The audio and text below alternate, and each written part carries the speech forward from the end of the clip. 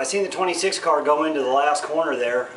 It looked to me like everything was normal, and all of a sudden his front end just took off. The car just took off and went off into the dirt.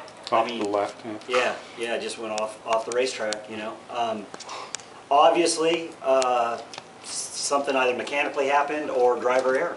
You know, and we were there to capitalize on it. You know, but I was going to finish second and was content with that.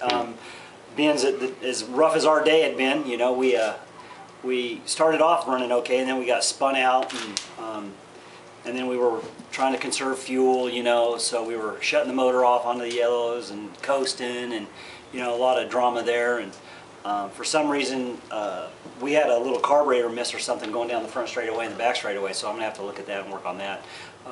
I was making all my time up in the, you know, in the tight section because I was losing a little bit of time on the fast stuff. You went high or low? A high or low around him. Around him in the last turn. To the inside. I went low. You went to the inside. Did you have an option?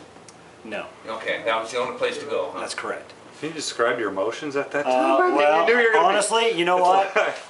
It's been a long time coming. You know, we had one taken away from us last year at Miller Motorsports. We ran out of gas on a green-white checkered thing. Oh, yeah. So that has taken the sting away now, you know, to win the race. But I was actually screaming and hollering in the car. Just, you know, it was hard. It was a lot of emotion. Before you finished it?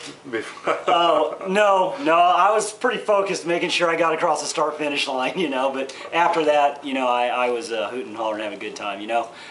My crew, we've all been together for a long time, through a lot of ups and downs, and we needed this win. We really needed this win, so it feels pretty good.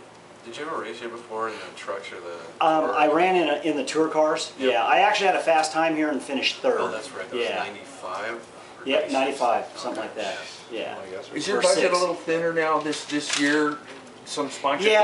Yeah, Federated Auto Parts.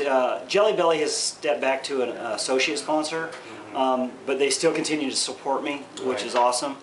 And then Federated actually stepped on board for Infineon and this race here at Portland. So you only made 5 starts this year. 6. Right, correct. Yeah, I'm going to do for sure 2 more.